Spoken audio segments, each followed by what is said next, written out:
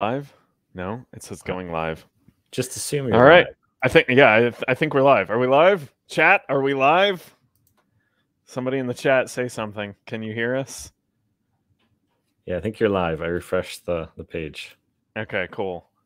Well, if we're live, good evening, Dungeon Masters. I'm Baron Durop. I'm joined by a good friend of the channel, Narb Makes. And we're here to do a first look of Galder's Gazetteer by Zipper on Disney. Neither of us have really looked at I think I've taken a few quick glances at this product here that Zipper on Disney has written, and all the proceeds for this, by the way, for like the Galder's Gazetteer publication, and everything that he's done for that has been donated to the charity that we're donating to today. So if you've I just want to continue the giving.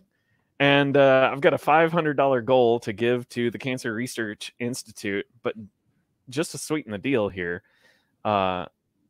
Zipper on himself told me that everybody who donates to the Cancer Research Institute, and if we hit the $500 goal, we will all everybody who donated will get a copy of his Fire and Ice adventure that he has also published.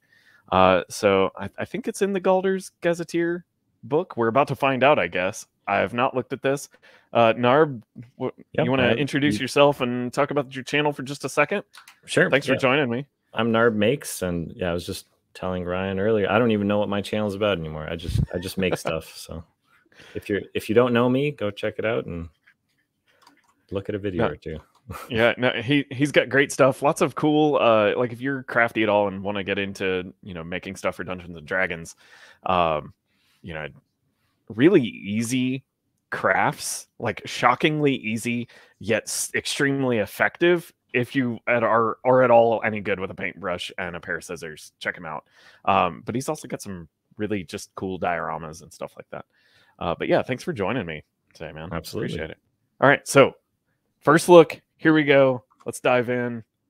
And boom. Galder's Gazetteer. All right. So I like the font. You like the font? I like that it's purple. And I know this is just like the title, and this is just the PDF, but I really appreciate that it's something other than red. You know what I mean? Something different. Yeah. That's a lot of Kickstarter backers. A lot of Kickstarter backers. Well done, Zip. Yeah. And like every single one of these people helped donate to a good cause too. Like, Zip didn't take any of the proceeds from this. So dedication, song where most of the gaming. Let's see here. For a good cause, sensitive content. We might get a little saucy today. Let's see. Dragon folk ancestry includes a kind who believe themselves superior due to their physiology. Collars and spoons can be read as sex work, and spoony as sensuality or sexuality.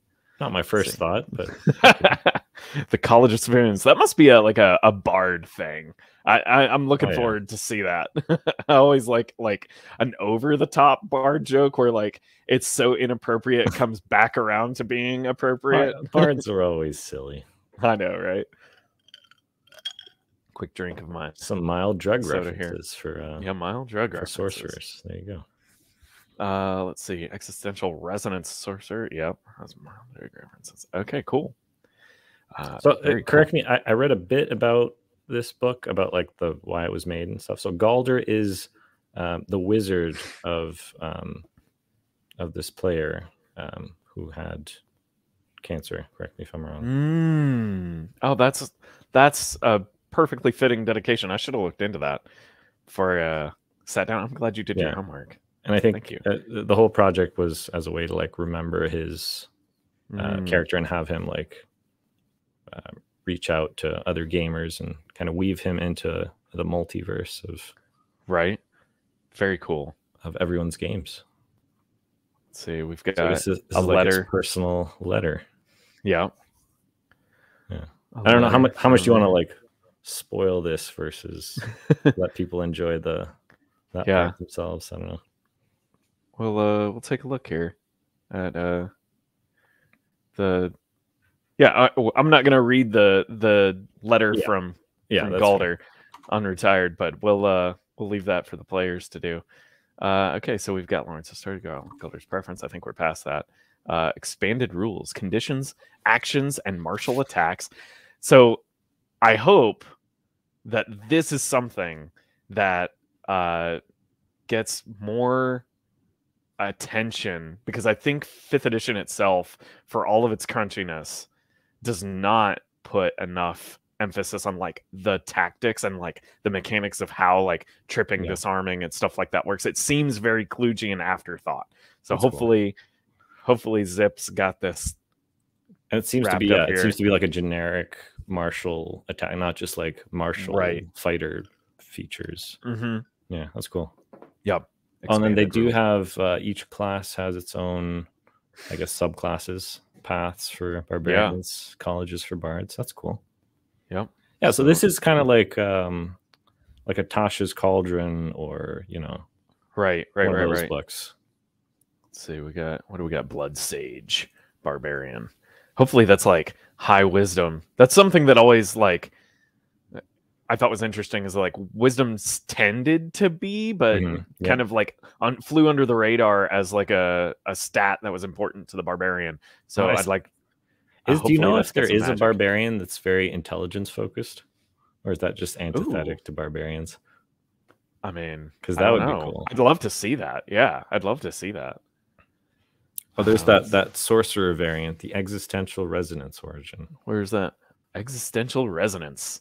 That'll be fun to look at. Yeah, haunted soul, primal soul, of course, pyromancer. I think that's not already a thing. I know, right?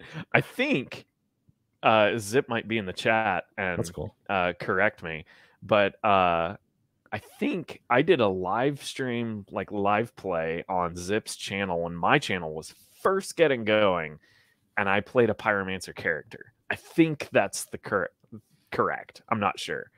I believe it was told that it was a homebrew class sold in Galder's. Let's see here. I'm just gonna zip back up here and take a look at Paladin. We've got Oath of Remembrance, Transcendence. Ooh, Transcendence. That's a fun word. How do you pronounce that? Oath of Triune? Triune? Triune. Yeah. Triune? I don't know. Okay, but we'll check it out. Oh, Warlock. Don't even get me started about Warlock. I'm probably going to get... That's a lot of wizard traditions. I mean, I love it. Dark arts. Chronomancy. Oh, this is... I hope this is balanced. You would expect this to have a lot of wizard traditions, because Galder was a wizard, I'm assuming. Right? So chronomancy. I'm all about time travel. So time travel. Yeah, I know. You and I have talked at length about time travel. We need to do too much. We need to do an episode about time travel together. We may or may not have already been discussing that. Subscribe to both our channels, everybody. We will be talking about time travel in D&D in the near future. Let's see, Wandering Mage, and then Ancestries of Dragonfolk and Tigro. I guess that's a like a half tiger type. Cool. So let's see here. So it continues. We've got all kinds of words. Ooh, Penumbra, Storm Celestial, cool. Folk groups, Dawnblade. I like that there's a couple pages on feats. I think feats are two pages on feats. So one thing that frustrates me about 5th edition feats in general is that like they seem like there's two groups of them. There's like the ones that increase your stats, and then there's the ones that like give you interesting tools. Yeah, like that expand your character laterally. Right, exactly. Numerically. I think you have a full video on that, if I'm not mistaken. You're right. I do. You have reminded me that I have a full video on my frustration with that. But it'll be interesting to see what he's got here. New spells. I always like good spells. I always love a new set of spells. And then, this is my jam right here. Environments. Toolkit. Yeah. Whimsical, tainted, lavascape. Oh, Zip, you were You're whispering sweet nothings into my ears, and I love this. Templates. Like, why do we have a monster manual? It should be like a 16-page zine that shows you. Yeah. Let's see. Variant rules. Right. Like, whenever I run a campaign, I typically do just take a monster and just change it. Right. I take the stats of a monster and then just transplant it into what I want to make. Right. Let's see here. And then variant rules. Horde combat. That'll be cool to look at. Shots. Called shots. You know, I've not seen a way to do that in 5th edition that I feel respects hit points properly. I'm curious to see what Zip has done here. That'll be fun. Falling damage, that absolutely also needed an overhaul. Oh, by the way, I just glanced at the chat here, and a bunch of very generous people have already donated. Oh, wow. Do you want to call those out, or? Yeah, well, I was going to take a look at it when we got to the end of but okay. You know, we're down to adventures, challenges with traps and factions, and then, you know, various appendices. So, and then an index, and then the OGL. So yeah, let's take a look at the chat here. We've got John Evans has donated $50. Thank you so much. Wow. Thank you very much. Eric Mogan has also donated 10. Somebody, the anonymous Anon has entered the chat with a $15 donation, and Bandits Keep, Daniel, thanks so much. I really appreciate that. $20. How close are we? We're at $95. We're a fifth of the way there. We're a fifth of the way there, and we haven't really even started looking at content. You guys are awesome. I love the art. This is awesome. I know. Zip, you might have to tell me who did the artwork here. I might have to steal them for any of my future projects. Let's see here. Expanded rules. Using the book, key considerations. The game content in the book is designed with a number of assumptions about how it will be used. Here are some considerations. Is compatible with itself, the SRD, and the player's handbook. Let's see. Seems to have a strong understanding of the rules of 5e. I'm glad he calls that out, that this is not a book for noobs. No, it's saying the starting level. That's interesting. It's assuming the characters start at 3rd level. What's your thoughts on that? You know, back in the day, like Gygax used to say, everybody starts at 3rd level, right? Right. Or he gave everybody the same amount of experience points that would get a fighter to 3rd level, I think was his thing. So makes sense. Rogues were closer to 4th. I don't think they were quite all the way to 4th. Bandit can probably comment to that in the chat. Thanks, Eric, for the donation there. Let's see, just to get to that $100 line. Heck yeah. Perfect. But yeah, no, I like back in the olden days, when 5th edition, you know, it was entirely possible to have a 1 hit point wizard. Oh yeah. At 1st level, it totally made sense. And even today, like, you still have those hit points, but now you got those pesky little death saves. But you know, that's fine. I think starting at 3rd level is fine. I wouldn't start players higher than 3rd level, if that makes sense. I feel like the mistakes your character makes in the early game narratively, when you're a young character, lends too much to the narrative of the story that you just completely miss out on. It's like, oh, you're awesome now, you're 10th level fighter, but what did you do to get there? You know, so. Yeah. All right, I'm reading ahead here. There's expanded conditions, combat options, and some new classes. So that's cool. I'd rather, let's see, for example, both blinded and despondent condition can be inflicted upon a single creature. Curious to see what those are.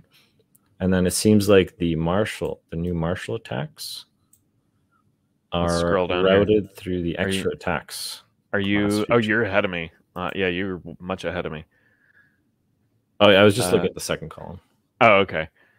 I'm gonna make everyone crazy the way I'm scrolling up and down looking for where you were at. Yeah, I had to switch to my own tab because. Okay, sorry everybody. I'll try and scroll more consistently.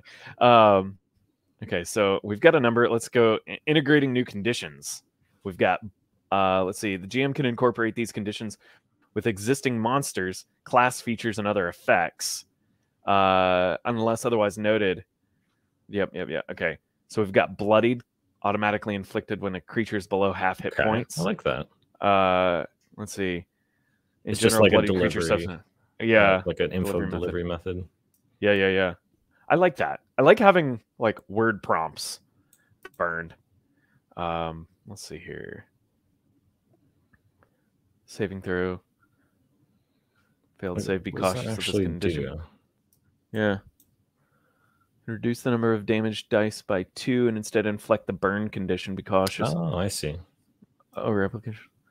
Impulsive. Oh, you get vulnerability. That's cool. Interesting. So instead of failing the save, you can succeed the save and then just take a vulnerability. Yeah, that's what it looks like. That's kind of cool. Despondent. Condition represents a sense of overwhelming hopelessness. Any effect that grants a creature advantage on saving throws, being so frightened, also grants advantage on saving, becoming despondent.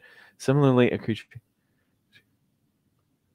Huh, that's cool. Hopelessness and depression. Yeah. And then doomed, dulled, diminished creatures' intellectual capabilities. Okay. Fatigued. Now, it's different than exhaustion. Yeah, it is. Less harsh than exhaustion. Let's see. The rules for this condition. Might decide to use fatigue instead of exhaustion. Frenzies to punish. In such case, the GM can allow the player to suffer fatigue instead. The extra removal. Let's see. I'm not sure. What does it do? I think exhaustion was always way too punishing, like for a barbarian with path. I agree. Yeah. More easily inflict the condition multiple times without creating a major imbalance. The rules for this condition. There might be a chart for this somewhere. Yeah. Something. I don't see anything. Rested. That's cool. That's something that I like to see. That like you should take a serious rest. Character might gain this condition for living a luxurious lifestyle. Wounded. Serious injury that limits a creature's ability to function. Oh yeah, if you scroll down to the next page, it actually describes what the hey, this is what I was looking for. A despondent creature can't have advantage on ability checks. Yeah, I would have liked to put those in line. That would have been I agree. Anyways. In fact, like this could have gone underneath the bullet points, right?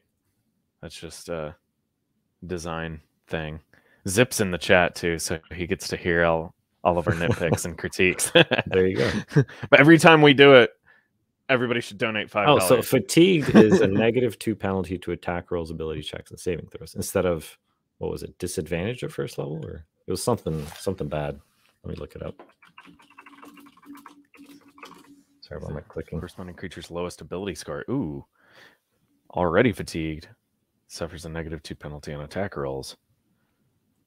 Up to 6. That's interesting. That's almost very 3rd edition-y. And I mean that in a complimentary way. Like, because exhaustion is disadvantage on ability checks at first, then speed which is really brutal. It's really bad. Yeah. So this isn't as bad. I like it. Yeah. No, that's good. For sure. Yeah, if this is the stuff that's in the conditions, I'm curious to see what the classes look like, because then that lends me to believe that the classes get more interesting at the higher levels, especially since Zip's saying you should start doing this stuff at level 3. I really like how rested is right underneath it, which is like it actually helps you, because that's not a thing in 5th edition. So the creature gains temporary hit points equal to half its con score. Now, does suffering fatigue get rid of your rested, or how do you get rid of your rested? Ooh, that's a good point. Oh yeah, it ends condition getting fatigued. Yeah, or yeah. Exhaustion. It was right there. Wounded, -5 to Dex. Is also bloodied, covering hit points. Long rest can only store hit points below the creature's bloodied value if it recovers half as many hit dice. Wow, wounded's pretty brutal. That's a nice way to show that you busted your leg when you fell. I like that. And then, all right, new combat actions. Here we go. Guard. You can interpose yourself between a creature and any attackers. Okay. Choose a creature that is within 5 feet of you. If you would grant if you would grant that creature cover, it gains 3/4 cover from you instead of half cover until the start of your next turn, as long as it is within 5 feet. This reminds me, it's thematically similar to like the fighter, like a fighter feature where you like block or you block. Right. What is it? Sentinel? No, not Sentinel. That's the Protector or Guardian or something. Yeah. And then we've got Harry Potter. Harry Potter. Choose a creature you are aware of that is within 5 feet of you. Describe something the creature could do or is doing that you want to interfere with. Examples are doing any cool stuff, making its next attack included. The creature you, Harry, has disadvantage. Okay. So it's like, see, what's interesting about this is what I like about Zip also saying that you should start doing this at 3rd level is that some of this stuff kind of opens up the same cantrippy stuff that other classes have that are spellcasters. And it therefore diminishes the importance of those cantrips in a good way to those spellcasters, because I personally think the cantrips are broken in 5th edition. This opens up a lot more like roleplay opportunities too. Right. It's like you have to kind of describe what you're doing to distract this person from completing this ritual. Right. Let's see. Sunder, you attempt to break in an item. Creature using make an attack with disadvantage against a non-magical object that is no more than one size category larger than you and is being worn, carried by another creature. Use the object's AC, but if the attack is a critical hit, the object is destroyed. Oh, that's cool. That's cool. So I'm gonna attack the sentient great ape's brass armor breastplate. Critical. Cleric, give me guidance. Let's see here. Optional rule: hit point free objects. If the object is hit with the attack and deals damage to it, the object is destroyed. That makes it so you don't have to go digging for a what's it called? A rule lookup just to see how much hit points a glass bottle has. So we're getting to the next. Oh no, here we go. Escape. When you escape the action, you attempt to withdraw from combat. Move your speed. If you within reach of the creature that wants to stop you, it can attempt to grapple you as an opportunity attack. It makes against you. So how is this different than the? Isn't there an action taken in 5th edition? That's when you take. Hold on, let me reread this. When you take an escape action, you attempt to withdraw from combat, move up to your speed. If before the start of your next turn, you come within the reach of a creature that wants to stop you, it can attempt to grapple you as an opportunity attack it makes against you. Why would you do this instead of disengage? Yeah, disengage seems better. Or maybe it's an alternative. Well, let's look at this. At the start of your next turn, if you can move and your distance away from each hostile creature is greater than its speed, you escape from combat and are removed from initiative order. That's why you would do it. Okay. If any enemies try to pursue you, you become the quarry in a chase. That sounds like some 4th edition stuff that's foreshadowing things to come. So it's like a way to narratively escape a battle, which none of my players have ever done, by the way, so I don't they fight to the death every time they enter combat. Let's see here. You attempt to escape from and then it's just more details about escaping. In combat, most creatures stay alert. Okay, cool. That's very this is very like JRPG meets 5th edition. Yeah, that is kind of cool though, because as I mentioned, my players have never tried to escape, but maybe because they didn't think it was an option. If you give them this as like a worded ability they can use, it's like, oh, maybe I can do this. Right. Ooh, and we have reactions. But before we get into reactions, I just want to remind everybody, thank you for donating to the Cancer Research Institute. And everybody who does donate to the Cancer Research Institute in the chat will also, if we meet the $500 goal, will also get a copy of Zipperon's fire and ice adventure. So you should totally donate. It's to a great cause, and it also helps you. You get a cool adventure. Yep. So let's take a look at. And if you don't know how to donate, someone put a message. It's the button with the hands right underneath where it says "Say Something." Yeah. Okay. Well, thank you for calling that out, Narb. I am totally new to live streaming and I don't know what I'm doing. So I'm just reading the chat here. I'm not chatting new information. I'm trying to catch up. Where were we in the chat? Let's see. We've got a couple anonymous people after Bandits Keep donated. Eric Morgan donated $5. We got $20. Ooh, we got a $50 chat from another anonymous donor. Thank you so much, guys. That's awesome. Thanks. A lot of anonymous people, which is awesome. If you had a receipt sent to you, you can find my email address on my about section on my YouTube channel. Just forward me your receipt and I'll make sure to get with Zip and we'll get you a copy of the adventure. Yeah. So anyway, back to reactions. We've got maneuvers as a reaction. You can switch places with an ally who wants to maneuver into your position. That's something that I have instinctively house ruled a lot. Yeah. And I'm not sure that I ever thought it was not rules. Huh. When allied creature moves into a space you control, it can end its move there if you use your reaction to immediately. Okay, that's cool. Must be able to move into the space. Yeah, that can open up some new tactics for sure. Yeah. Because then, what that means is you could. Oh no, because you only get one reaction. How does that work? Could you as the wizard step into the fighter's spot, then cast a touch attack spell, and then while you're just sitting there, if the fighter has the next initiative, they just hot swap back. I think you'd probably do this when it's another player's turn. So they're moving and then hey, let me swap place, because if you're the wizard at the front of the tunnel, you don't want to be there. Swap places with the fighter or something like that. Absolutely. That's cool. And then we got martial attacks. Staggering bash. So this is only if you can make multiple attacks, right?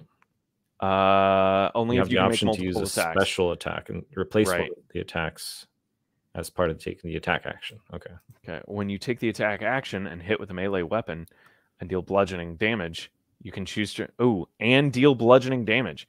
You can choose to replace one of your subsequent additional attacks to make the attack a staggering bash. If you do so, the target you hit takes an additional damage equal to your strength modifier, and you also shove the target 5 feet in any direction. That's cool. So correct me if I'm wrong. Grapple is something you can do as an extra attack, right? So is there a thing like push, shove, things like that? There's I see it a lot I see it talked about a lot. Extra attack, you can do it, and then it becomes a gray area about monster multi-attack. Yeah. And I always insist an attack is an attack. And that a dragon can just try to pick you up 17 times if they've got 17 multi-attacks, because I think it's ridiculous. This is a definite upgrade, because you can just as you're swinging, you're doing your damage, right? You can also do this extra thing, which shove them over the cliff, knock them off the bridge. It doesn't take away from the attack, because that's one thing that players never if their attack does an X amount of damage, 2d6, it's why would I not do that? That's always really good, right? Also, I just want to stop for just a second.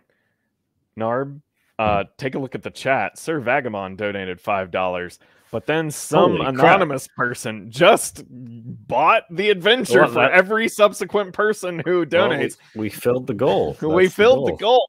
That's awesome. I wish I knew who you were so I could thank you, but you know who you are. That's absolutely really awesome. Phenomenal. All right, I guess you can shut off the stream right here, right? Yeah. All right, we've seen enough Galders. Bye, everybody. Thank you so much. So that's absolutely incredible. I'm sure Zipperon is absolutely stoked with that donation. That is extremely generous. Thank you so much. Let's see. So back to the book. Let's see. Deep Stab. When you make an attack action with a melee attack and deal piercing damage, drive your weapon deeper at the attack.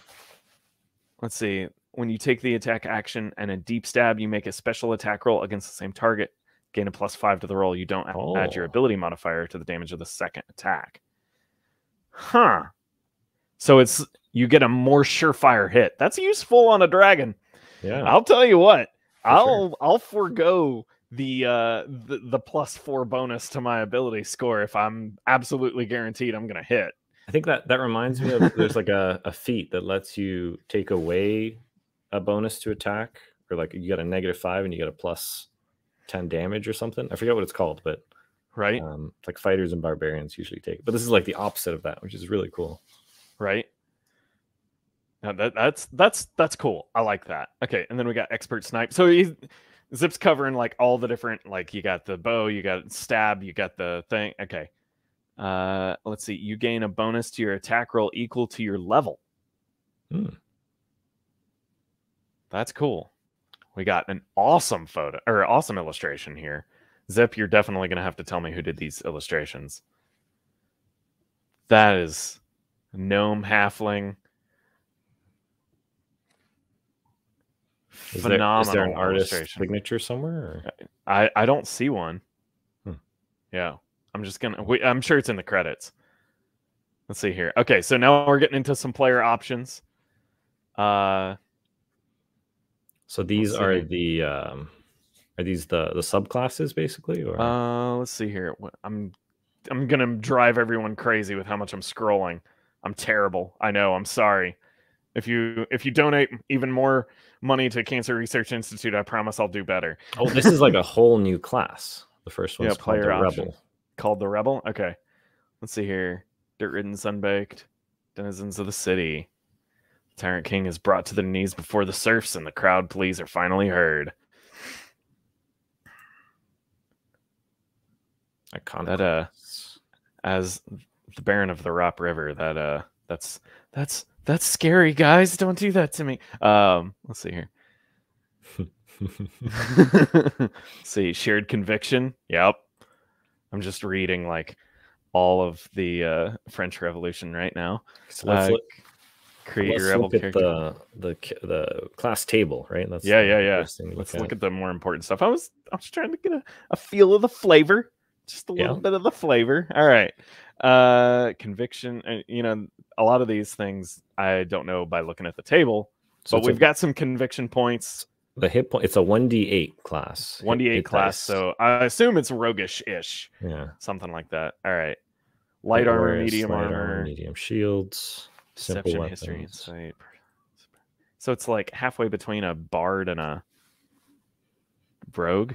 Scale mail, leather armor, diplomats pack or explorers pack. They get to pick a revolutionary path at level 1. Let's see, conviction. Pool of conviction points. You can spend these to fuel various stuff, like a monk does. Your class resource pool. So it's your spell points. Yep. Your MP. Let's see. Starting at 2nd level, you can forge a special bond with your allies. That's cool. Soul Covenant. You have a number of bonded equal to your charisma modifier. Shared sight. You can choose to see through a bonded creature's eyes. What? That's crazy. Prowess. You can gain proficiency in a single armor type. So you can make one of your party members your spirit animal, basically. Oh, man. But not only that, you can also wear the armor they can wear. Oh, I see. Shared aptitude. You gain proficiency in a single skill or tool. Oh, man. So, this is like, what are those creatures from the Tempest block of Magic the Gathering almost? Slivers. It's like slivers from Magic the Gathering. I've totally just alienated the chat by talking about MTG, and also apparently confirmed that I am the evil twin of Talarian Tutor or Talarian College. Let's see here. Writ of the Covenant, starting at 3rd level. You join a written agreement. So wait, can you change the Soul Covenant, or is it always someone? Oh, 1 hour ritual. Yeah, so it's a 1 hour ritual. Yeah. Let's see here. I guess it doesn't have to be your party members. It could be anyone. It could be anybody. Anyone that's interesting. Anybody that's willing. So, like, Town Guard, now I get to wear heavy armor. I can put on chainmail. That's really really and then cool. I switch it to I need to be good at making pottery. So I'm just gonna scoop all of their. The really cool one is the skill proficiencies. Yeah. It's like, you know, go to the blacksmith and like become his apprentice for an adventure. Exactly. That's cool. That is really interesting. The really good role play opportunity too, because you can just like adopt the skills of whoever is your friend. Writ of mobility. You can forego any movement on your turn to hasten a bonded creature. When you do so, the bonded creature can immediately use its reaction to move up to their speed without provoking opportunity. That's cool. Without provoking opportunity. That's saucy. Let's see here. Zip around Disney said, check the second level feature. What was that? Did we miss one? Oh, did we miss one? Did Exert influence? Help action? Did it? Starting at second level. Forge a special bond. Did we miss one? Soul Covenant. Oh, that might be the one we were talking about. Yeah. Use it. You can use a help action to aid an ally in combat. The ally can add a bonus to the attack roll equal to your proficiency bonus. Wait, I just had a moment of dyslexia. What help action to add an ally in combat? The ally can add a bonus to their attack roll equal to. Oh, that's cool. That's super cool. And like I said, like some of the stuff is very similar to like the abilities that clerics get. And I like that some of those weaker abilities are getting shared around. Let's see here. So we got rid of Fury. You can use your bonus action to turn you to. When you do so, the bonded creature you choose when you use this feature can make an additional weapon attack if they take the attack action before the end of its next turn. That's a cool ability. That was a mouthful to say and read. Let's see, rid of defense. When a bonded creature is hit by an attack, you can use your reaction to grant the creature a +5 bonus to its AC. So same thing, but opposite. I really like that all of these features let you like help someone. Like yes, that seems which is useful. Yeah, which is interesting that it's like a rebel. You know, it's like it's very much more support class than I expected it would be. Yeah, but yeah. You typically see like, you know, the rogue character is like they're the badass. They're doing all the all the cool things by themselves. But like abilities that let you help allies or other people are very cool. And then the minor writs we get at 7th level. This is cool. As long as basically if you get a condition, you can pass that condition off to a bonded character. And then when a bonded creature is forced to make a saving throw, you can use your reaction to grant that creature advantage. Lots and lots of ability, like just super helpy McHelperton stuff. Rid of haste. You can use to immediately use their reaction to attack, dodge, hide, or move up to their speed. 13th level. Seems to be more of the same. Rid of valor. Bonded creature advantage on all ability checks. So just further fleshing it out. Wait, so what do you use conviction points for? Yeah, is that what you use these writs for? Did we miss that? Let's look up here. Choose one of the following writs. You can activate it by spending 1 conviction point. Okay, so you're using these cost conviction. Got it.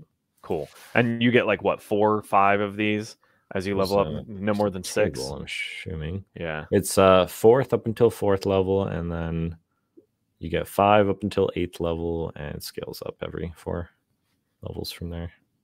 Gotcha. Yeah, so you don't have that many of these, but right. But like it's enough to, like, if you think about like a typical 5th edition combat encounter or like a role play scenario, you're only going to have like 3 initiative rounds. Yeah.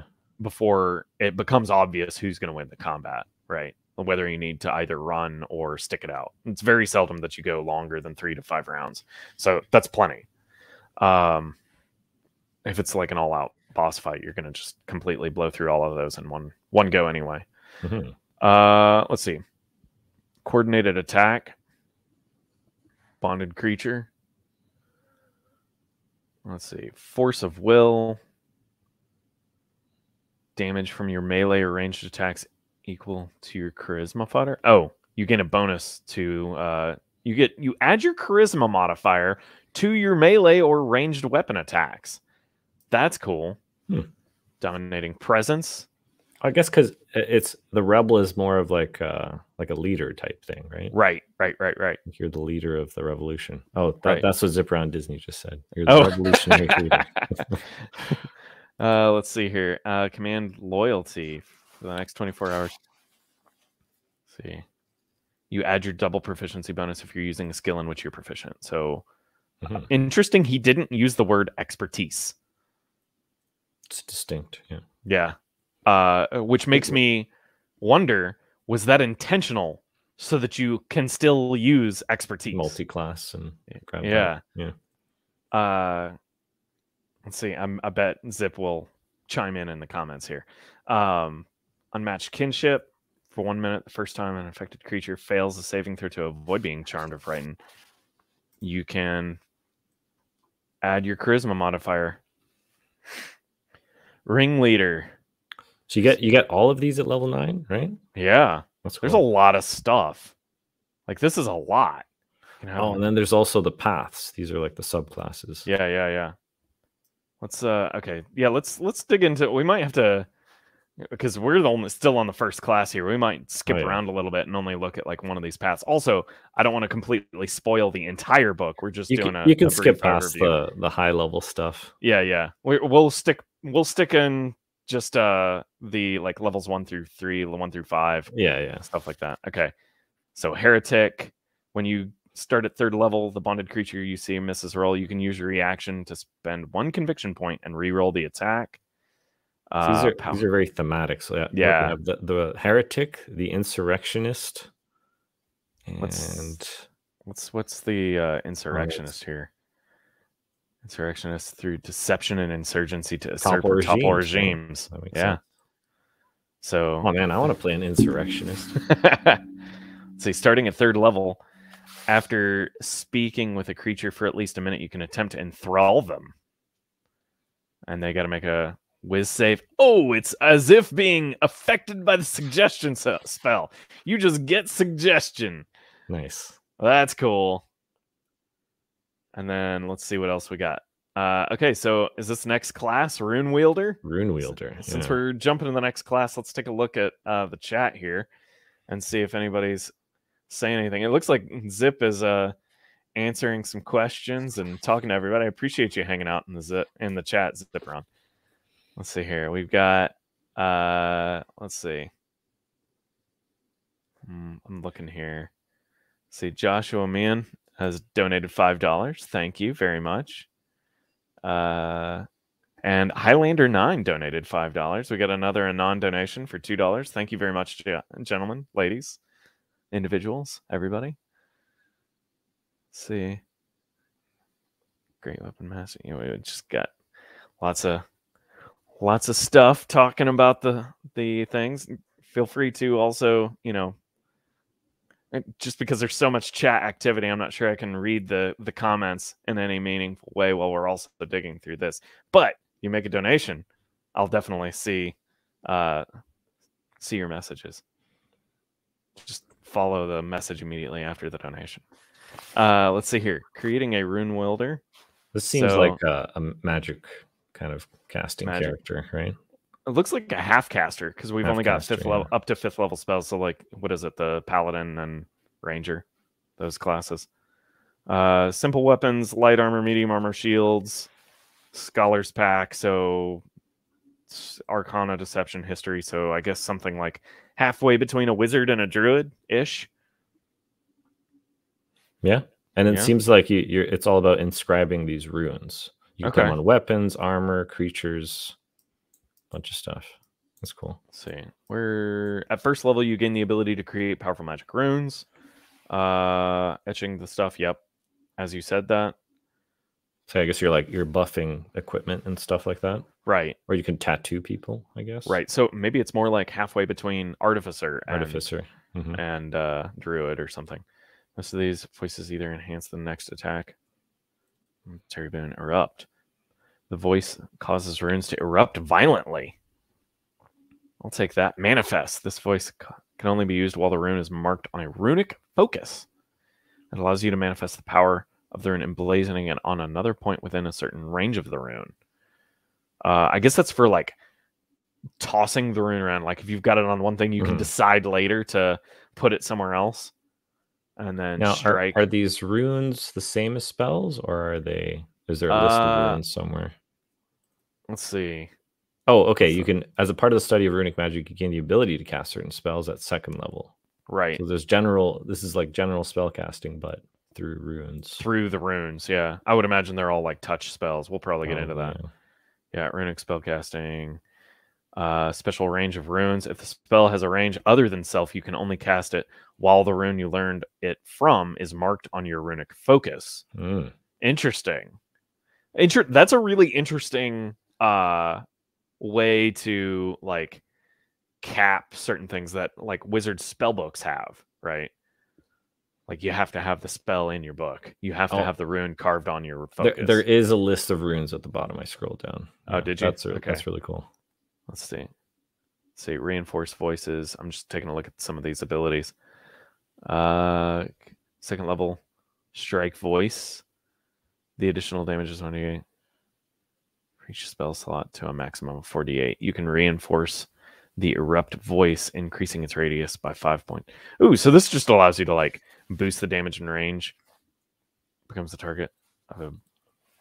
You scroll down to the list of runes because I think it's super interesting. Just analyzing one of them. Yeah. Where I think that's like core to the class. Runic traditions. Did I pass keep them? Going. Keep going. Keep going. Okay. It's page 29. Rune scribe 29. Here we go. Rune blood. Spells. So like I think the way that each rune is broken up is very interesting. It has a list of spells. Strike, manifest, erupt, and enhance. Gotcha. This is fun. So like each one, it almost feels like, what is it? There's like a warlock feature, or there's something that like it lets you assume some sort of aspect, and then you can do a bunch of different things based on that aspect. Gotcha. That's fun. It's like Rune of Fire. It gives you burning hands, scorching ray, wall of fire. Right. And then when you manifest it, you can, or when you strike, you can make a ranged spell attack. I love this Rune of Blood with the manifest ability. Blood begins to be drawn toward a point within 30 feet. Any bloodied creature of your choice ends its turn within 5 feet of the point, takes 1d6 slashing. In the bloodied condition. That's cool. I love that little. I mean, that's super crunchy, and normally I'm like mega against ultra crunch, but like, you know, the book makes it clear this is straight up for non-noobs. So that's cool. That's a cool thing. I might have to steal just that concept and put it in an OSR style magic. Yeah, there is a ton of stuff to dig into here. Yeah. Burning Hand, Scorching Ray. Oh, I'm just going to look at the manifest of each one of these runes. So Rune of Fire. Fire appears in a 5-foot radius. For 1 minute, a creature enters the area or starts its turn there. Must make a dex save against your spell or take 1d8 fire. Let's see. And then Rune of Ice. Look at Rune of Speed manifest. Rune of Speed's manifest. Okay, hold on. I want to look at lightning. Down. What is that? Creature makes 2d6 lightning on the manifest of a lightning. That makes sense. Rune of Power. Rune of Vision. Hold on. Oh, Erupt on Vision is you get a 10-foot thing of darkness. That's cool. Yeah, Rune of Speed manifest. When you use this voice to manifest the rune, choose a point within 30 feet. Time speeds up or slows down within the 5-foot point. That's our favorite. Chronomancy. When sped up every 2 feet, a creature moves only takes 1 foot of its movement speed. Ooh, one thing I would have liked to have seen is like an ability to shift up in initiative, maybe. That's probably way too crunchy. Maybe like advantage or a bonus to attack or something. I don't know. I feel like that could have been just a little bit more punchy, but I'm also a time travel nerd, so you know, don't listen to me. It just feels cool. Yeah. Let's see. Therianthrop. I think that's a new class. Yeah. Slender Alpha 1 bounds through. What is going on here? Oh, wait. I don't know, but there's a giant shark man. There's a giant shark. I think this is a thropy, like lycanthropy. Ah, okay. I think, is that what this is? That seems like what it is. Ability, they're individuals with the ability to shift into animals in hybrid form. Ah, okay. Yes. So yeah, you're so, right. oh, wait, this is a class for this. Why does this shark have legs? Right. That's the caption to the That's amazing. Okay, so we've got standard fare for what you would expect. So this is like if you take a druid and just be like, I want to do shape shifting. Yeah, I want shape shift all the time. Ferocity dice. It's like druid plus barb. Yeah. Let's see here. Can you do multiple shapes or is it just one? Let's see. I don't know. I'll let you scroll ahead while you're looking at that. So you cursed, you get the predatory critical. Critical hit when you wear shape. However, the thrill of the savagery might overwhelm you. After dealing damage from a crit, make a wisdom save against your savagery DC. On a failure, you cannot attack another creature until the creature you just hit is at 0. I would have argued that it should be you can't do it until they run out of death saves, but I'm just brutal like that. Let's see, gifted. So, okay, at first level, you choose one of the forms: aquatic, avian, brute, or cunning. Okay. Each of which is detailed at the end of the class description. Okay. So, like, it seems like you get locked in. Okay. Inherited. You were born the ability to take the hybrid form from your ancestry. Innate adaptation. As long as you aren't incapacitated, on each turn you can transform either into your wear shape without using your bonus action. You also no longer gain levels of exhaustion in your wear shape feature. Holy cow, that's cool. Nice. Let's see here.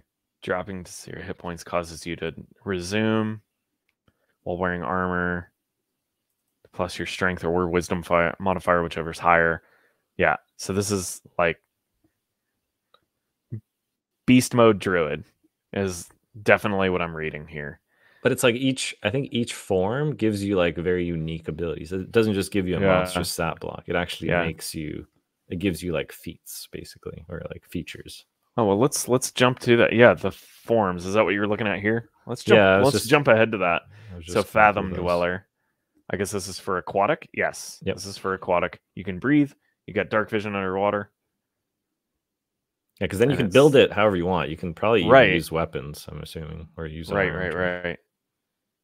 And then Hunter in the Depths. Does it? Hold on. Maybe I missed a part, but does it say how long a form lasts, or is that just you can always just be in it? Did it? Zip, answer our question for us. Does it say how long we can? I'm gonna skim through it and try and find that answer. Yeah, so I'm just gonna go ahead and keep looking at brute form here. Let's see here. Starting at first level, your speed increases by 10. So this is straight up hardcore mode. Just run out and kill stuff. As a bonus action, you can take a search action. At 6th level, you gain one of the following.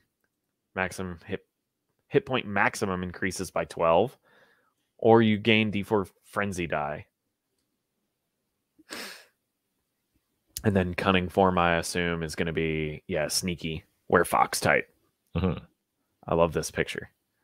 This is it says cool. You can maintain your wear shape for a number of hours equal to half your Therianthrope level. Cool. There you go. That's cool. It's like a druid. Let's see here. Scavenger. You gain a climb speed. Slinking Shadow at level 6. You can hide as a bonus. Pack Tactics. Ooh, that's gnarly. And then avian form. You could take aerial. You could take flight at first level. That's awesome.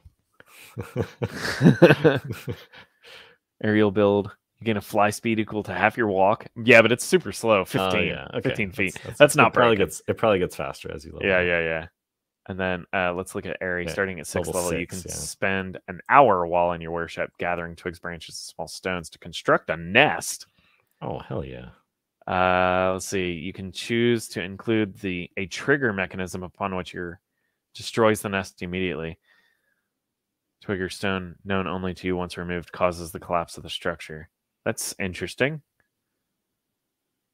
I would love to see something with this class. Maybe it's already in here, but something that forces you, like a flaw that forces you into your werewolf form or whatever, into your shark werewolf form. Right.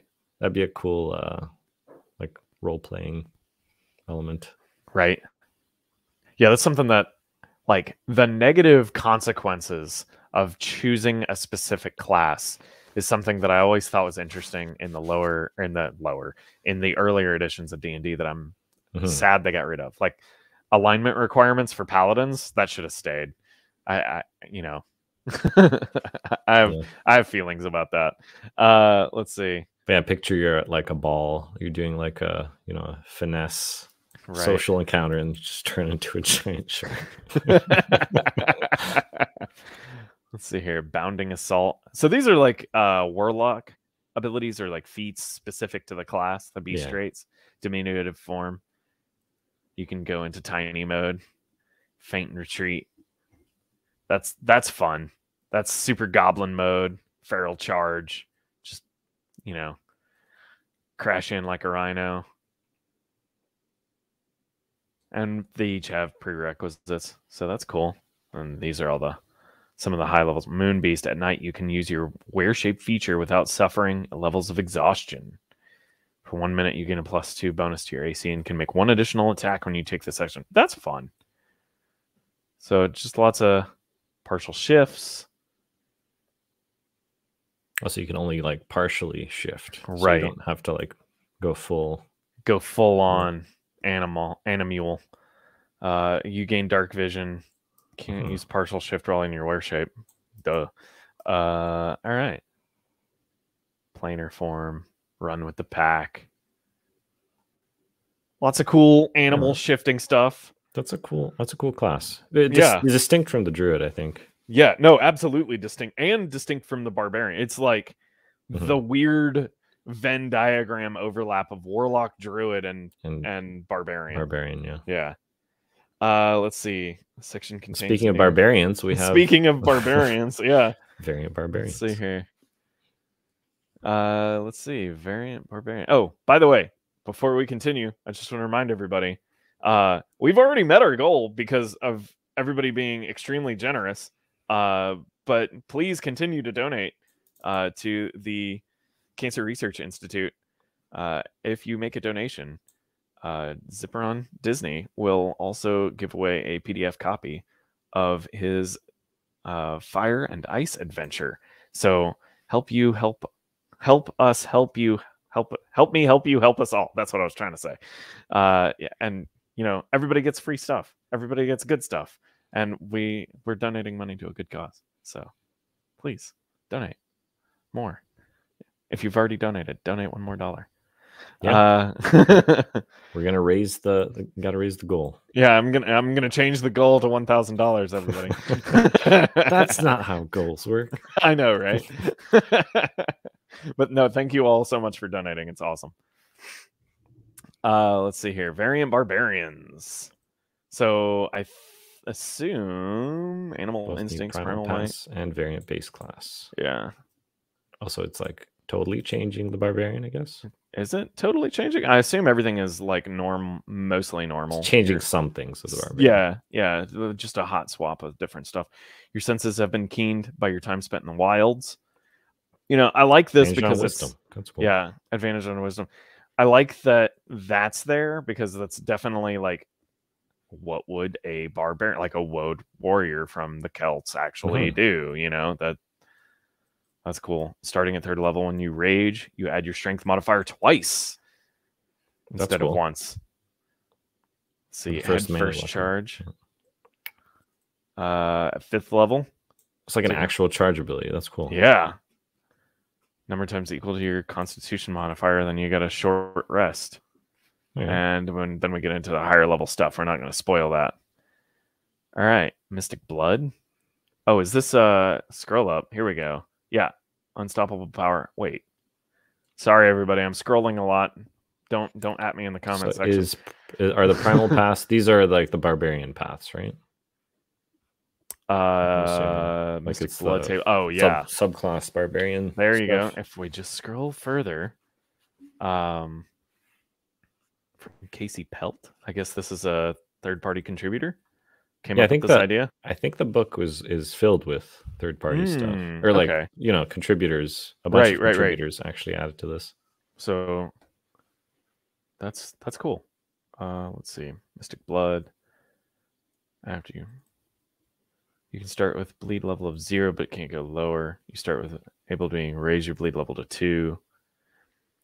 Really, really mathy, Pathfinder-y type stuff. After you make an attack roll, D6, add it to the roll.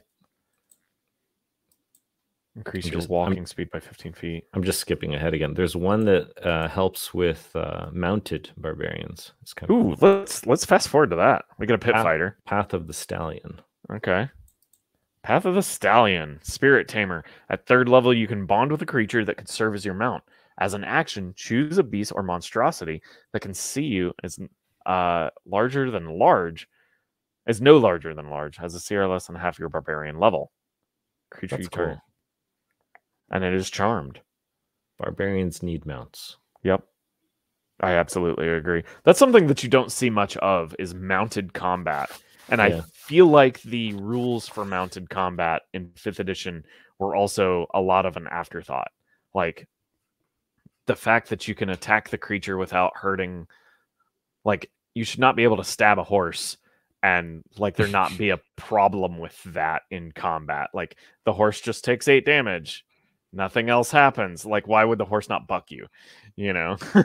I ran it. Sorry, I'm doing an aside, but I ran a campaign last year where it was all of the action was happening in a city and like in buildings and stuff. And one of my players took it was a paladin and took a mount, and I did not know what to do with that damn mount.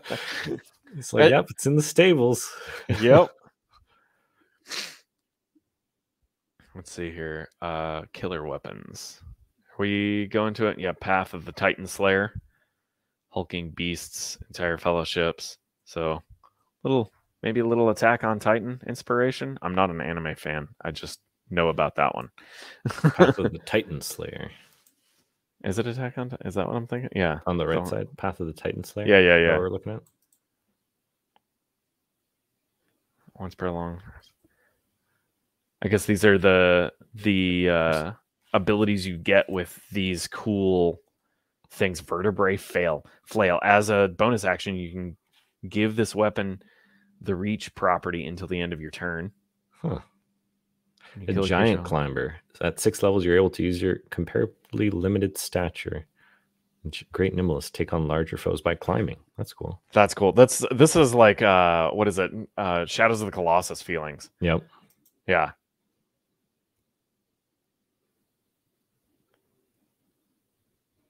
Let's see. Variant bards. Bardic performance. All right, so these are the bard subclasses, right? And the bard extra features. Bard extra features. Wait, hold on. Are bards half casters? Am I crazy for thinking they had 9th level spells? Bards are full casters, I thought, right? Okay, well, in this one, they are not. They're not? I'm now suddenly questioning my 5e knowledge of bards. Not that I've encountered them very often in my 5 years of running 5e, but I thought they were full casters. I thought they were too. I might be crazy. Okay, bardic performance. 2 such performances. 2, 3, 4, 4. 2, 3, 4, 4. I think regular bards are full casters. Okay, yeah. Zip just said in the chat that this is a half caster bard, I believe. Okay, got it. Okay, but then we get like various repertoires. Starting at 2nd level, you possess as extensive knowledge of myths and legends. Roll a d100. If you roll a number equal to or lower than your bard level 3 times, you recall lore about a subject. Okay, why a d100? And I guess it's because so you can go all the way up to 20. Yeah. Huh. Or reverse of it. Interesting that it's a d100 3 times. It's like disadvantage 3 times because it isn't the cleric ability that's similar to get a deity boon. Like, you just roll a D100 once. But this is at second level. Yeah, I mean, it's just to play with the probabilities. Yeah. Plus, how often do you get to roll a D100? You don't. I don't know. I would have liked to see this just go one time. You get it. I mean, when you get it at second level, you have to roll a 1 or a 2. That's a 2% chance. You know, it's a chance. It's a chance, but I don't know. Not like as a class when there's feature, not a good opportunity of success. I feel like players just won't do it. You know what I mean? Well, is there a downside to it? No. Featuring Trirocola. You cannot do it again unless you spend 4 hours researching it. Yeah. Okay. You can keep trying. It's like a thing that like you keep trying, and then when you eventually get it, actually trigger it off, it's like this oh my god moment, you know? Yeah, and then we get let's see here. Various performances. Baffling Rhapsody that you get at 7th level. So you get the confusion spell. All creatures affected must adhere to the behavior you choose instead of randomly rolling. That's brutal. Let's see. Call to battle. What do we got here? Call to battle. Additional D4 when rolling damage. Okay, so it's like the Paladin's damage bless, but to a group. Counter curse. Once you finish, so you stop blind, deaf, and poison. Cool stuff like that. Interesting way to like warlockify a bard is what it feels like is going on here.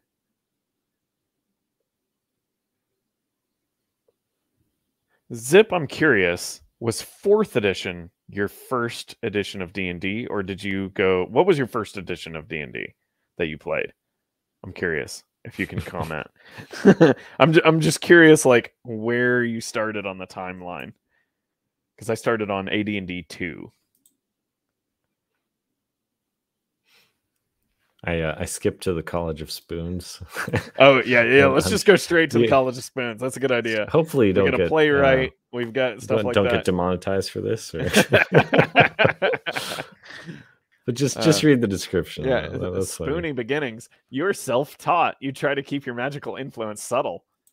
You try to make it look more like you just happening to be extremely attractive while dancing. Your family has several accomplished dancers. They consider your abilities to be mediocre at best. Hilarious.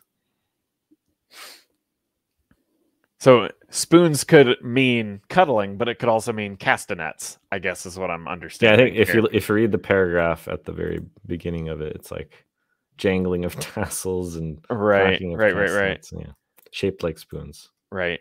I get it. This is a cool way to like give feminine characters, like obviously you can give it to masculine kind of characters too. That's totally like, I feel legit, like but like to gamify that in a tactile and crunchy way, which I've not seen before. Like if you watch Critical Role, I think the first the bard character in that is like this basically. Right. Okay, that's the what else do we get? Chain of Dances, alluring, choose a humanoid in 30 feet, whiz save, or can't look away. Anything that harms the creature. Ooh, that's fun.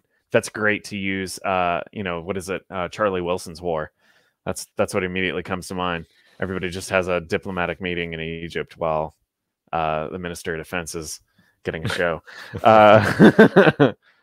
Let's see. Feverish. You dance yourself into a wild frenzy of unbridled passion. An ally expends one of its bardic inspiration dice and adds it to an attack or damage roll. You can add half the result to your own roll of the same kind before the end of your next turn. That's fun. That's cool. Yep. Let's see. What do we got? Divine Domains. Arts Domain. Arts is in artwork or arts is in craftsmanship? Let's see. This is cleric subclass. Yeah, this is a cleric subclass, correct. Okay, so you get Charm Person, Color Spray, Calm Emotions, and Throw. Okay, so this is like fine artwork. I like Hypnotic Pattern, Dominate Person and Creation. Very cool. It's like an artsy cleric. Yep. This Battle Hymn. The affected creature gains temporary hit points equal to your wisdom modifier. Emotive release, inspiring influence. Let's see. Subject can be a creature, a faction, such as a guild or noble house, or some abstract idea, such as war or love. The effect lasts 1 hour. Inspiring influence. Channel divinity is a burst. Oh yeah, let's go through and look at the channel divinities, because I always think that those are some of the most interesting abilities of the class. Yeah, burst of inspiration. Your deity makes their creative will known to those around you, and you are the muse. This raw creative energy can help your allies find solutions and opportunities they would have otherwise overlooked. As a reaction to a friendly creature within 60 feet, making an attack roll or an ability check, you can roll a d6 and add that number to the ally's roll. You can wait until after the ally rolls. So it is a way to grant a d6 bonus. Let's see here. But you can do it after they roll. After they roll. So you're like, oh, I got a 13. Can you do that for all? To a friendly creature within... You can roll... You know... I'm not sure I would have made it to a single. It's a channel divinity, so like it's a channel divinity. Yeah, because you only get one of those at a lower level, and bards get a lot of them. Yeah, I don't know. I might have made it so that because it's like a one and done situation at lower levels, I might have made that like all characters within 60 feet just suddenly get that. They all get 1d6 die roll on their next roll or something to that nature. I feel like that's a little on the weak side. That's just me. So then we got Harmony Domains. Let's look at their domain spells. Command Sleep, Calm Emotions, Dispel Magic, Magic Circle, Banishment. 2 channel divinities. Oh, did he change the channel divinity? I'm not going to do that. Sorry, guys. I'm scrolling. Narb, look it up for us. What's that? Do we get more channel divinities? Oh, okay. Let me look. Yeah. How many channel divinities do we get? Because if it's the alternate cleric, it might make sense that, these have more opportunities to. You know what? It doesn't say. It just says cleric. And that says the domains. Command, Sleep, Calm Emotions, Dispel Magic, Magic Circle, Banishment, Compulsion, Dominate Person, and Gaius. So very, very abjure. Let's see. And then Torrent of Peace. Starting at 2nd level, you can channel your divinity to tap into the divine well of peace that flows through you. As a bonus action, you can project these feelings, giving all hostile creatures within 60 feet of you disadvantage on their saving throws against spells you cast to charm them. This projection will last for 10 minutes or until you dismiss it using another bonus action. Like, balance-wise comparing... Charm them? Okay. Absolutely. Like... When you absolutely positively have to get off a Zone of Truth or a Suggestion or a Dominate or something like that, that's cool. It seems a bit weak, but yeah, of course. Now that I'm saying those words out loud, I'm like, are those things actual charmish? Like, is this charm the condition, or charm as in to charm them? To charm them, like, are we talking about charm person, the spell, it might have to be like the charm effect? Up to the DM. Yeah. And then we get another one, Censure Violence. Immediately after attack within 60 feet of you, force the attacker to make a wisdom save. This is all about like stopping stuff from attacks, happening. Yeah. Causing peace. And then they get stunned if they fail. So it's sort of like a poor man's sanctuary. Druid, one of my favorite classes. So it's a bunch of druid circles. Yeah. Let's see, we got the Circle of Harvest. Okay, so we just go straight into the circle. So there's no changes to the class other than additional circles. Yeah, that seems like it. Of the harvest is Mystic Agronomy. I can pronounce words. Magically enlarge grains and vegetables. So they weigh 10 times more. Fill a 10-foot area with heavily obscurement. So wait, you're just growing vegetables? You're just like dropping basically like entangle or fog cloud, depending on the vegetation. 10 feet high? 10 feet high, 10-foot radius, number of times equal to your Wizmod. Well, that's not exploitable.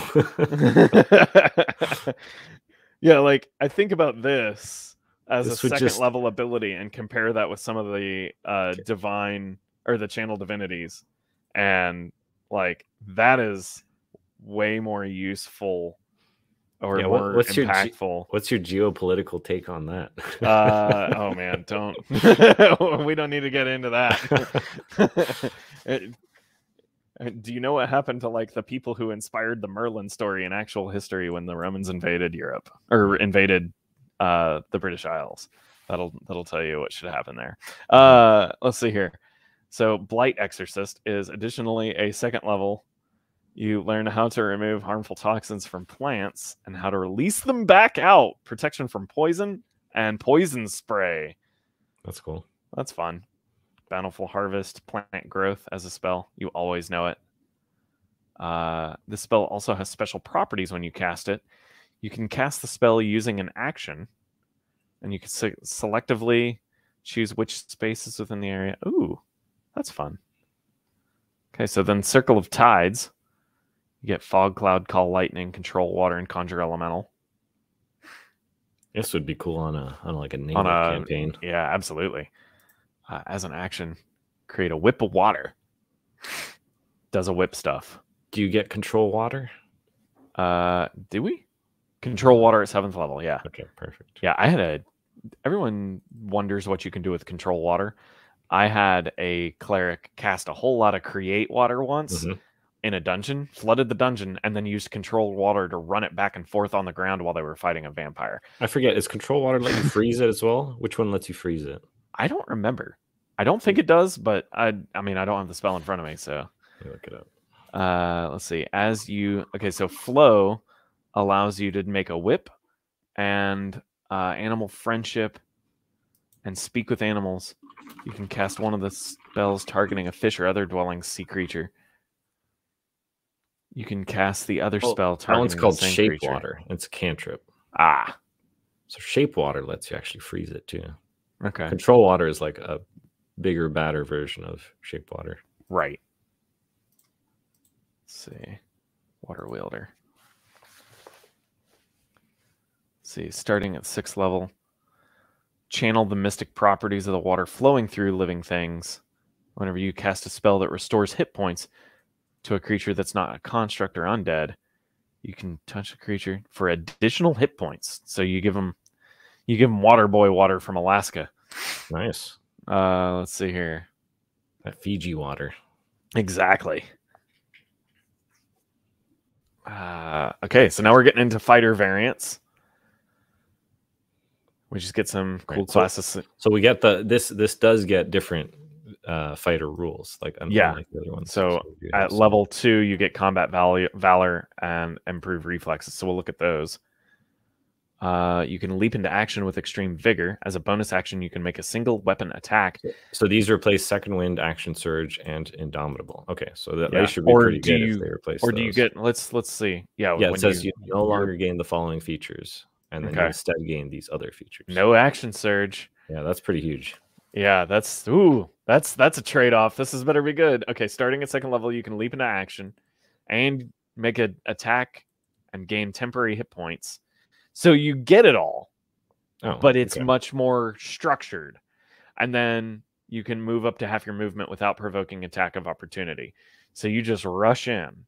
Anonymous with a $50 donation. Thank you very much. And like I said, if you guys are just coming into the chat and you are anonymously donating, feel free to email me your donation receipt to the email address listed on my About page on the YouTube channel, and I'll make sure that you get a copy of Fire and Ice, the adventure written by Zipper on Disney. Since we met our goal, anybody who donates is getting a copy of Fire and Ice.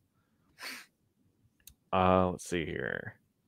So starting at 9th level, you can make 2 weapon attacks with that feature. And then improved reflexes. At 7th level, you've mastered how to duck and dodge. You gain proficiency on dex saves.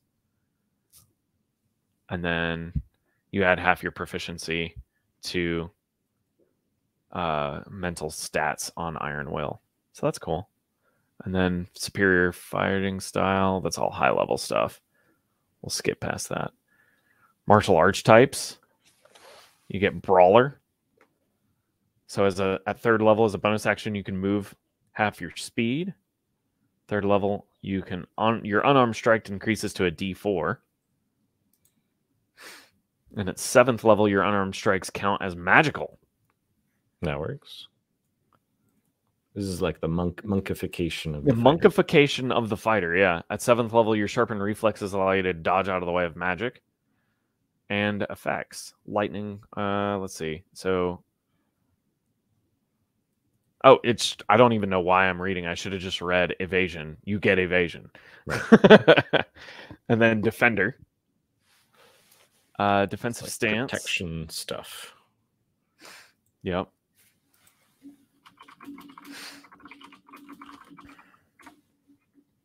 This is distinct from there is a fighter subclass that is called take a bonus action. Oh no, I'm thinking of there's like a fighter feature that just like lets you defend. But that's it. This like expands on that. Right. So lots of defensive stuff. Dragoon fighter. So you get lances and spears just like a dragoon would have. In addition, spears and tridents, you will. Whenever I hear dragoon, I think of StarCraft because that's when I first saw the word. So this has no not the Lancer cavalry. Yeah, that's funny. Say intrusive weapon, 7th level. You take disengage or harry as a bonus action. That's fun. Okay, and then Dragonbound from David Cook. Lesser magic, greater magic. Looks like you get spells just to cast at 3rd level when you select this archetype. Choose a dragon type, and then you learn 2 cantrips from the corresponding tradition. Let's see.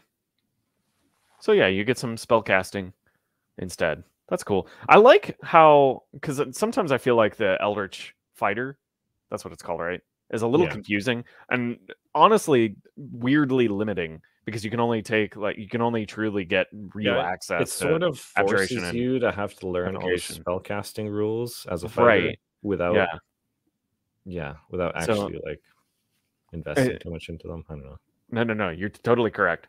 And so what I like about this is that like you just get a more simplified version that is much more freeform, which is interesting from this book because it's definitely been much more crunchy than typical 5th edition. Let's see here. So you just get some dragon attacks. If you take an attack, you can fast swipe. You get a dragon breath at 15th level. Oh, that's fun. I'm starting to move a little quicker just because we've been on the stream now for quite a while. Oh yeah, and it's starting to get late. And I'm sure we're only like halfway through this book. Yeah, not even so. Half. Let's zip a little bit. Maybe ask the chat. What's like one thing you guys want us to look at? What's some stuff you guys want to look at in the chat? If we could look at the table of contents to give people we can bounce back up there real quick. Yeah. Let's see. Whoop. Gonna make everyone sick again. Sorry, I'm making everyone dizzy. Page 8. Page 8. Can I get to page 8? Or page 8 and 9. There we go. Okay, so we've looked at the classes. I really want to look at. Is there anything in Wizard we want to look at? Eidolon Patron. Yeah, we got to look at the Chronomancy Wizard. Yeah, we'll definitely look at Chronomancy. And then maybe we can jump into the feats. I want to kind of take and the spells. Take a quick look at those. Okay. And then I definitely want to look at. I want to look at the GM toolkit. I definitely want to look at the monster templates and environments. So let's do that. What okay. page was the wizard? So let's look at Chronomancy as 97. So let's try 97, and then earmark what page numbers are next, if you don't mind, Narb. Yeah. What was the other one you wanted to look at? The monster templates and the environments. Okay, I think I remember seeing. Yeah. I think I remember, or was there was another thing you wanted to look at too, right? No, that was it. Okay. Yeah, I think the I feats remember are 122 and the spells are 124. Okay. And then the GM toolkits shortly after that. It's like 138 or something. Gotcha. Yeah, I remember seeing Zip like roll on random encounter tables in the book, and I'm curious to look at those. I like that's one of my favorite things is a good random table. Random tables tell far more a story than people let on, or people understand. Like what is in the table has very dramatic impact on what's in the game in a way that is oddly profound that I'm not sure people get until you really start to think about it. So we've got Arcane Recovery, Spell Mastery. So you replace Arcane Recovery, Spell Mastery, and Signature Spells if you want to take the Variant Wizard. And you got Spell Memorization, Studious. Okay. Perfect Recall. Oh. Perfect Recall. At 20th level, recast. Until you recast a memorized spell, is reduced from 1 minute to the start of your next turn. Wait, what? And Zipperon is saying the random tables are so good, so I'm just getting even more excited. We'll get to those. Yeah, I'm getting excited. Okay. Okay, so spell memorization. You cannot have the same number of spells memorized no more than once. The number of spells and the highest level spell you can memorize determines your wizard level as shown on the spell memorization table. So you can memorize spells effectively after more.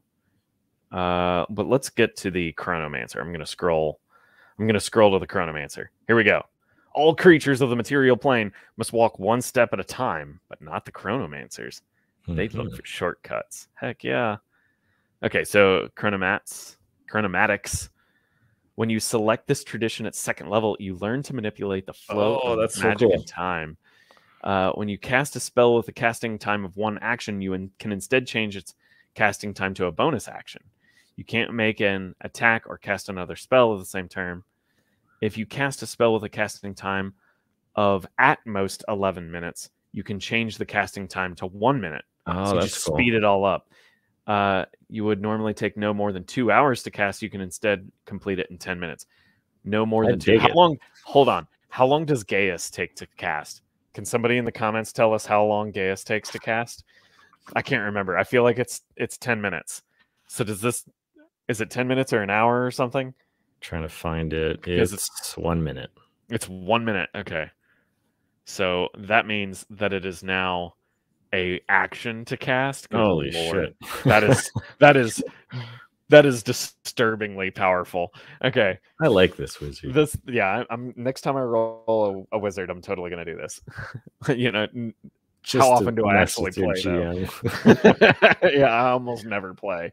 Let's see here. Starting at second level, you gain the ability to contact a past or future version of yourself.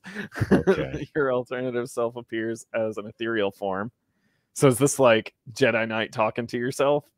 You can ask your alternative self one question about a specific course of action you want to take in the next hour.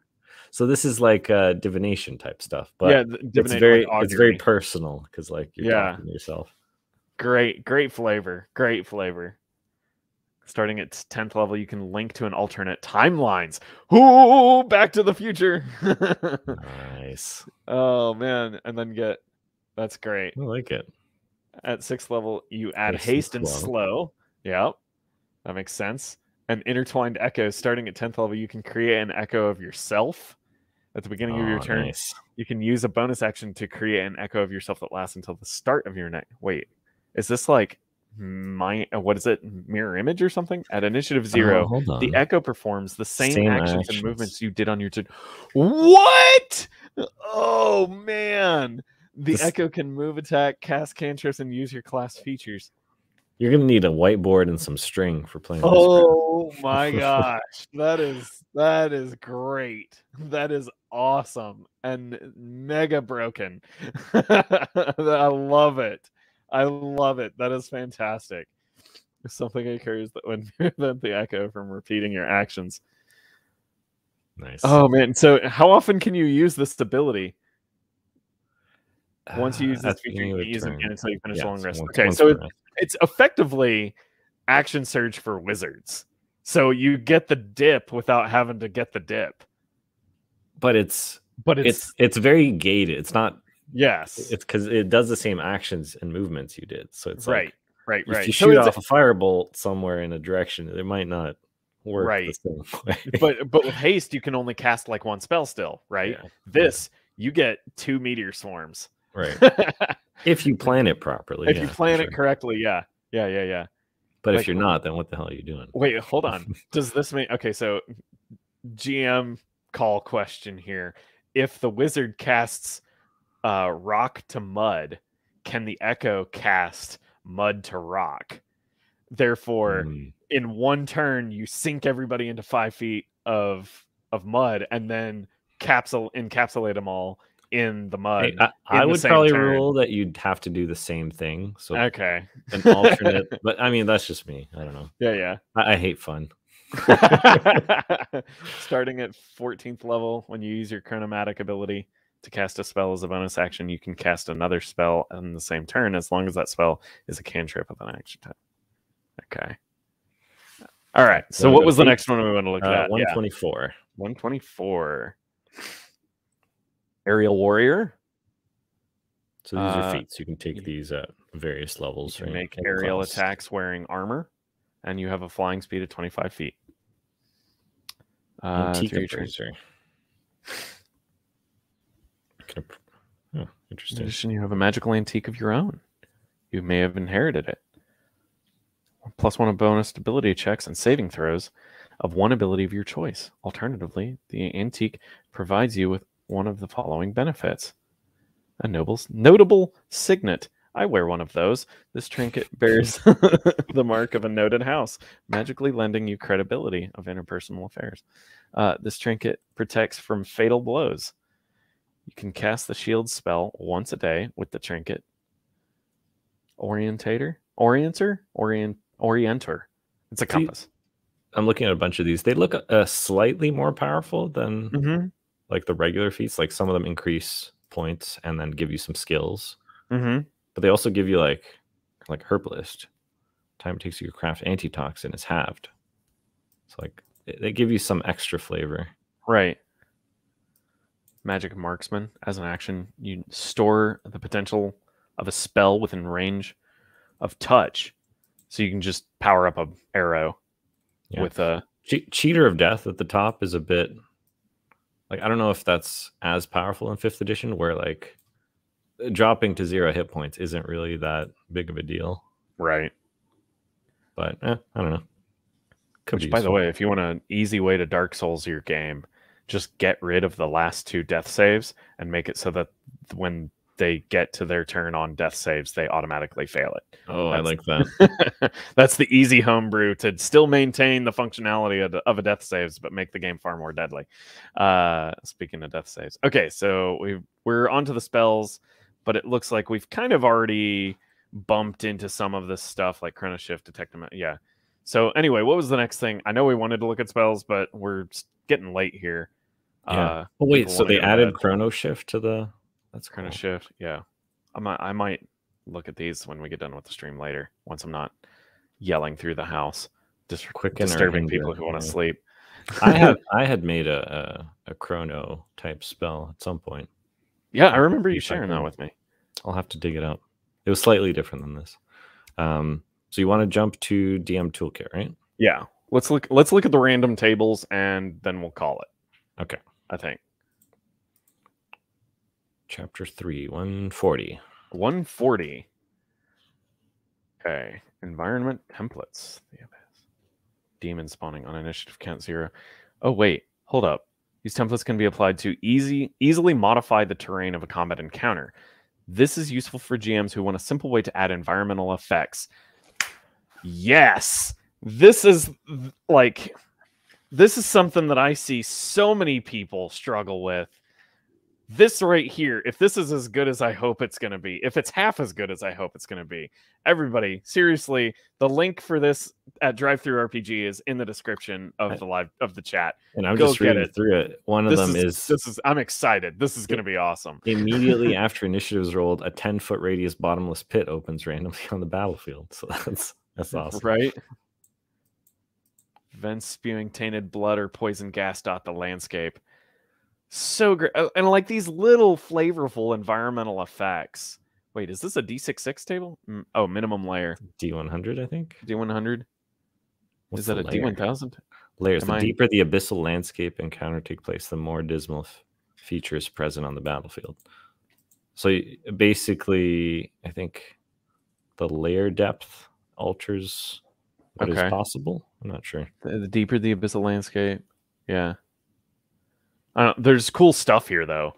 Carnivorous swamps, dreamscapes, powerless to exert themselves physically, nightmares made real, falling to wake.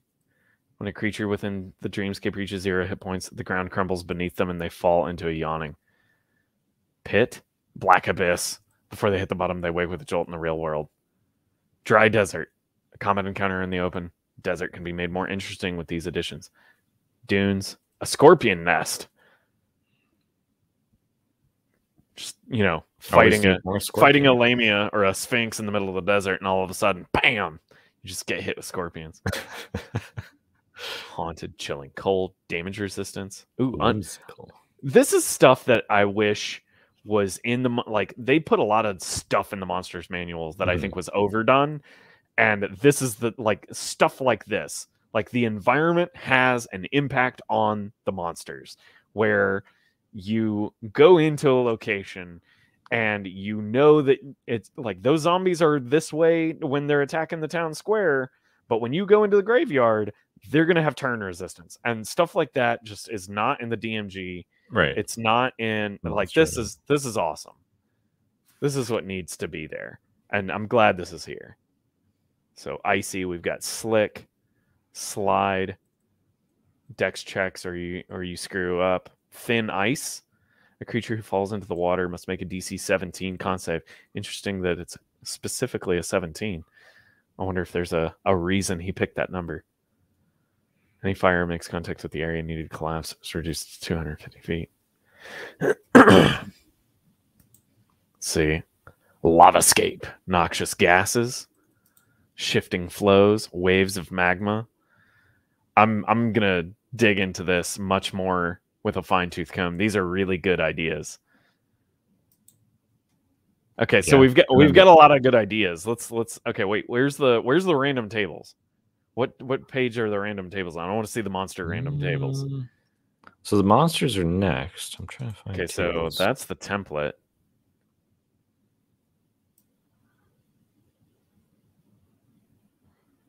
Just trying to find tables. Unique I found the index. I mean, there is some tables on the environment section. Did I just like scroll past them and not notice that they were there? Like there's the abyss tables, and then there is the whoa. Where was what did I do? Lavascape. The spine of Tor has some. Let's scroll back tables. up. Sorry, everybody. The whimsical one has some tables as well. Right. Demon spawning, sense, spite, arrogance. Yeah, we're just gonna throw a Glabberzoo at you because you did that. Environment templates. I'm going to jump to the table of contents real fast and see if it's there. And that was on page 8, right? Yes, or 9. 9, yeah. Let's see. Variant rules. It's after the adventure, he says. Appendix. Random tables, 180. End of the book. 180. All right. Last thing we're looking at, guys, and then we're calling a night. I really appreciate everybody sticking around for as long as we have. Random Very tables. cool. There we go. But, you know, remember to donate, and you get a copy of Ice and Fire. And also, thanks to everybody who made this fundraiser a success. I honestly thought 500 would be a stretch goal, but you guys knocked it out of the park. Hell yeah! In fact, let's take a moment real quick before we finish it out here. Do we have any other donations? We've got, like we said, Highlander donated 9. We got an anonymous donor of $2. Another anonymous donation of a hefty 50, and Jake Shinary donated $5. Thank you guys very much. Okay, so magic items. It's 182, I think. Are you on page 182? Did I not go far enough? Here we go. Okay. Fetch quest generators. Location of objective. Oh, this is cool. A small commune in a tree perched atop a cliff in the middle of a field of toxic flowers. And then what you're seeking is an ornate hairbrush used by a deity. The complication is the location requires the death of a person to access. Oh, fun, that's awesome. Super fun. Let's see here. VC's favorite holiday. Cosmic event. 2 stars in line. 2 stars in line, which is great personal significance. Rites of spring, men and women must cover themselves and be apart for the day. That's very reminds me of a lot of Orthodox Judaism and marriage ceremonies a little bit. It just, I mean, that's not a direct representation at all. It just kind of lodges that in my mind. Yeah, there's Day of the Departed as well. It's right. Probably like seeding from a bunch of different cultures. So you can use the table to generate titles for your NPCs. Ooh. Dungeon dressings on the next page. That's cool. The knob moves when you try to open it. Creatures must succeed. That's funky. It moves around the door. If I pulled something like that on my murder hobo group, they would just bash the door in. So the door could have eyes. Metal banding that gets red hot when pushed. Scars, slightly magical objects. Ooh, these are fun because then you get like, if you do this sparingly, your players will start casting like all kinds of like divination spells on it to try and figure out what the heck it is. Oh, an empty bucket that vanishes whatever is put in it. That's awesome. Oh man, that's good.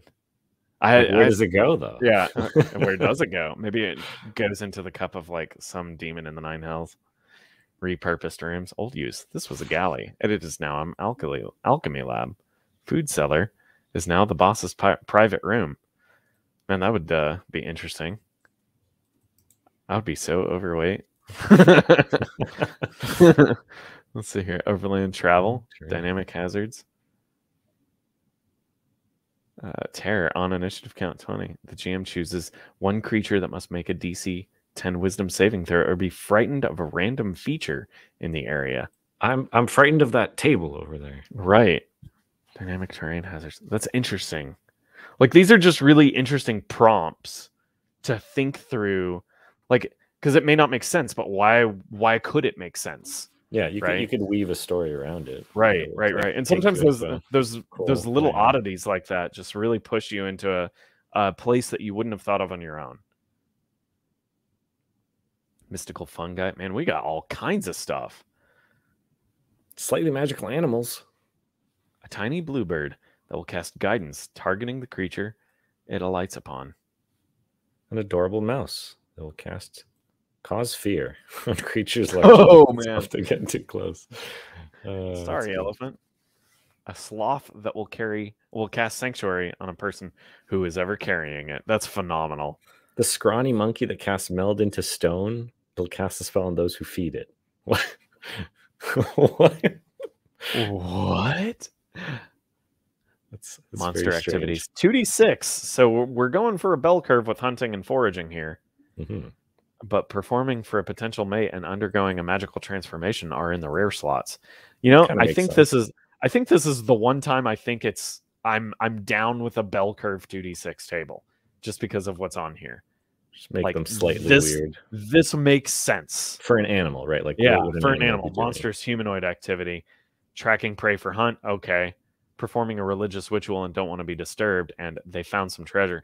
This is cool. This is like a good application of a bell curve. Yeah. Yes, I would agree. And normally I can't stand a bell curve, but this works. You get the Baron stamp of approval on that random table. Zip. Let's see here. Hostile and hungry. The general state of the monster. Yeah. I like these little dispositions just a little bit more than like it's rough that these kinds of tables are just a little too much to like stick in your, like, to have 3 of them takes up a lot of real estate in a DM screen. Now, I don't personally use a DM screen, but like I know a lot of people do. I've told people about it, but like that's a lot of real estate to put in a DM screen, which is unfortunate because this is the kind of stuff that I would want in there. Of course, I'm not really sure what else I would put in there. You know, I don't use drawings. Yeah. Of course, I just would put the table on the just a picture of each player with like an X drawn across it. Let's see here. Art objects, meteorite when wielding this weapon. You know, that would be useful. Art objects while you're right. What is dungeon crawl? Ooh, extraordinary weapons made with specific properties. Bone. The wielder can choose to have this weapon deal necrotic damage instead of its normal type, whenever not in bright light. These are fun. Meteorite. When wielding this weapon, the user's dark vision range increases by 30 feet. So if you don't have dark vision, do you not increase it? Paper. You can choose to use your intelligence modifier for the attack and damage rolls with this weapon. You suffer from damage. Yeah, use a paper weapon. That's fun. I will paper cut you with my paper sword because I'm smart. Yeah. Heroic boons. Use this table to give players power to manipulate the game world. And there's a lot of cool stuff in here. And then memorialized NPCs. Appendix is full from deceased players. Access. Oh, this is cool. I feel like it would be I feel like everybody should check this out. Like, you know, take a little bit of time to give each of these NPCs some appropriate reverence. This is a cool way to memorialize these players and their characters. Absolutely. Very, very cool. So I'm not going to, like, because I don't have time to go through all of them. I'm not going to go through them here and like pick and choose the wrong one. This is cool that there's this many in here. I assume that like people that have had players pass away submitted these, if I'm correct, right, Zipperon? You can let us know in the chat. This is a really cool way to memorialize people. Very, very cool. Or people that knew Galder, maybe. Yeah, or people who knew Galder, yeah. So, and then I guess that's an illustration of Galder. And then we're back to the index. But yeah, thanks so much, everybody, for let's see, we'll start and stop screen sharing. Okay, so I guess we're back to the talking heads. But thanks so much for joining us for this live stream. This carried on quite a bit longer than I thought it would be. Zipperon, this is awesome stuff. Yeah, if you want a great book. Yeah, this is really cool. If you want to check it out, I link to the PDF and the hardcover is on DriveThruRPG. There's a link to it in the description. And Narb, thanks so much for joining me, man. Absolutely. I really appreciate it. This is awesome. This is fun. Yeah, this is super fun.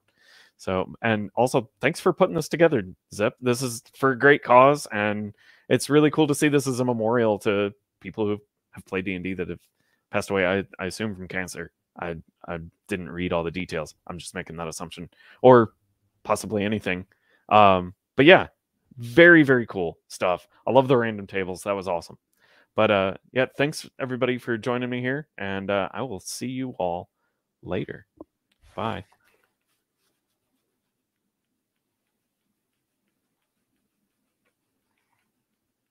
I'm just gonna wave until the stream ends. Are we done? I don't know. Are we gonna wave?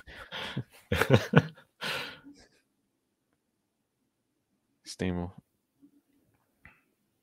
see. Your stream will stop immediately, and you will no longer be live. And it looks like I'm done. So I will end it. There we go.